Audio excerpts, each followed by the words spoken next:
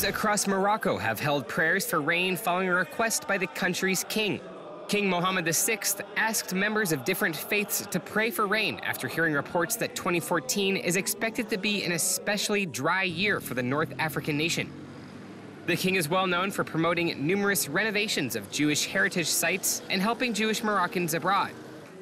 The kingdom is home to a small but vibrant Jewish community, numbering about 3,000.